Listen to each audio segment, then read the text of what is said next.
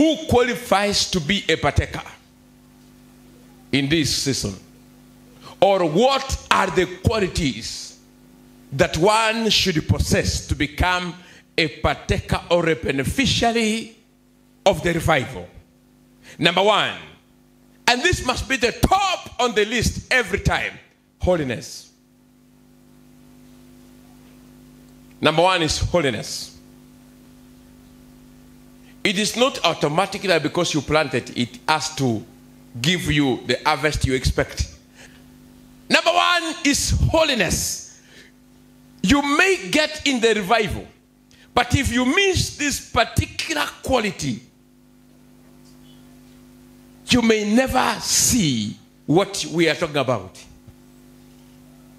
Please consider this very carefully in your life, wherever you are listening to us from, wherever you are watching us from. Consider holiness. Let me tell you something. Let me tell you something. It is very difficult, and I speak this boldly. It is very difficult for any witch or wizard to successfully bring down a holy man of God. And it is easier for even a small demon to overtake somebody who does not embrace holiness. You become a partaker when you embrace holiness. Number two, faithfulness. God deals more and trusts people that are faithful. Faithfulness in this season.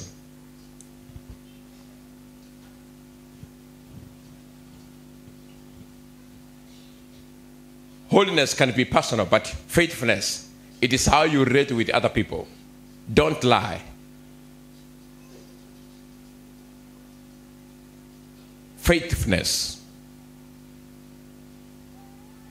Faithfulness. Number three, humility. Remain humble. Humility. Remain humble. Unyenyekevu, si ndio? Remain humble. What is the meaning of remaining humble? Don't despise anybody. See everyone as important as you are. See their worthiness. Do not categorize people. People are in their categories, we agree. But as for you as a believer, look at them as everyone that represents the image of God.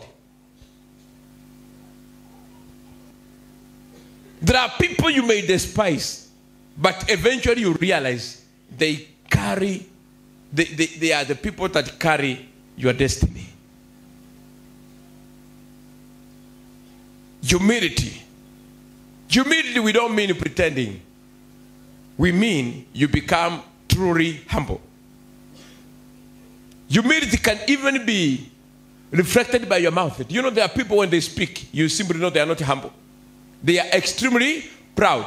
Now, do you know that God, by nature, resists the proud? It's by nature. He resists the proud. Some people believe that they are humble because they don't buy expensive clothes. Humility. Humility is where you consider everyone to be the same and to be as important as you are. You should never see yourself as being more important than everybody. Let me tell you, when you look at the natural destiny of all of us, we end the same way. As anointed as I am. Natural destiny. What is our natural destiny? Is it not the same? Whether you are president or you are a beggar. That's why, do you know why God raises beggars? To make them sit with princes. He wants to teach beggars that you are the same as princes, and he wants to teach the princess that you are the same as beggars. You are all the same. Another thing that will make you become a beneficiary of the revival, that's number 4, is availability. Availability. These last two, I will sum them into one. Availability, and number 5, reliability. You must be available for Jesus, and you must be reliable. These two, we can talk about being trustworthy. That God can trust you fully. that God can take a break because you are involved. God doesn't have to say things will go wrong because nobody can take care. When you are there, God can rest. Because he knows you are capable of doing what he could have done by himself. Can God have confidence in you? In other words, can God trust you? Hallelujah. Hallelujah. Can God speak to the devil and say, my servant Job? Can God say, in the land of Ul lives a man that shuns evil, a man who is after my heart? Can God say something about you? What can God say in this revival? What can Jesus say about you? You may have trust in God, but does God trust you? Mungu anaweza akakaa mahali aseme nothing can go wrong because pastor is there. Or you make God to be uncertain about what is about to happen. He says, nimeweka mtu, lakini I am not sure whether I can do exactly what I want. So we are talking about being available for Jesus. But don't just be available, be reliable. Being available is one thing, but being reliable is more crucial.